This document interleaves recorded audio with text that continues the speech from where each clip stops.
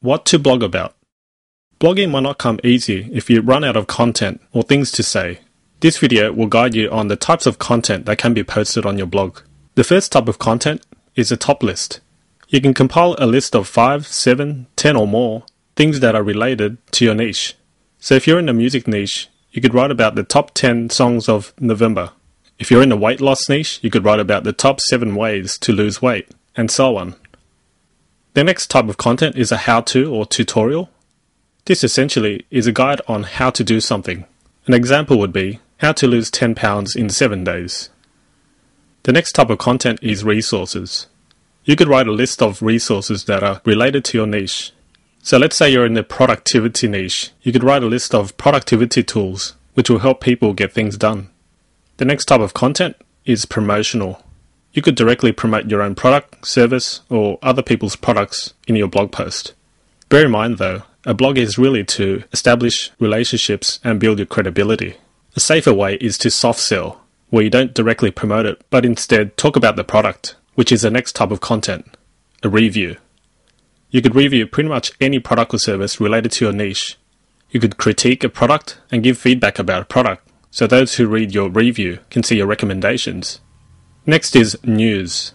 It doesn't matter which niche you're in, there's always going to be news. So you can really act as a reporter and post news.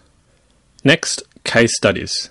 You could write a case study about someone who's had success using a product or service, such as someone who started with nothing and is making millions online.